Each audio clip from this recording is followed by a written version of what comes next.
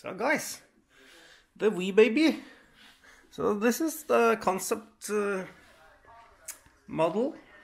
I'm kind of deciding, we don't know yet, but we are at least testing the motors on the top. I'm gonna go through more of this more in depth in another vlog, but I want to show you the progress in the concept phase while placing the motors on the top.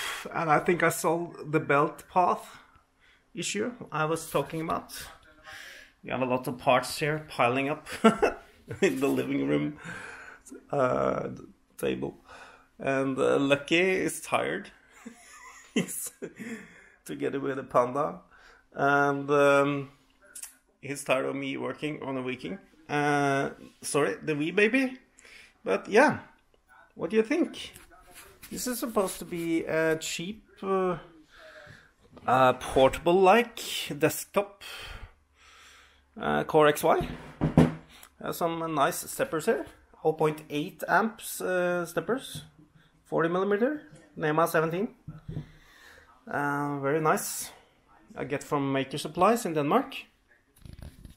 And what I wanted to talk about in this part, this quick update, is corner cubes. I did order some corner cubes for this machine because I was thinking not to use corner cubes. As you see, I have no corner cubes here, but I find it difficult to assemble, to align up the extrusions without the corner cubes.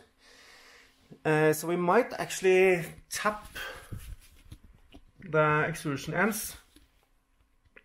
We can do that, tap those and use the corner cubes, which also gives us 20 to 40mm more of travel. So the travel is not big on this machine, maybe 150 plus, 150 to 175, something around there will be the build area on X and Y. And C, I don't know yet. I have no idea what's going on the C at this point. But yeah, at least it's very satisfying and it gives motivation to start build early in the process. So you should always start prototyping early. And if we go over to the computer, we can see I am printing some more parts.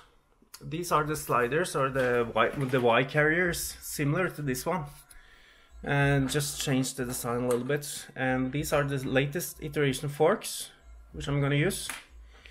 So we're going with the mini wheels, as you see. I don't know how that's gonna work. We'll see.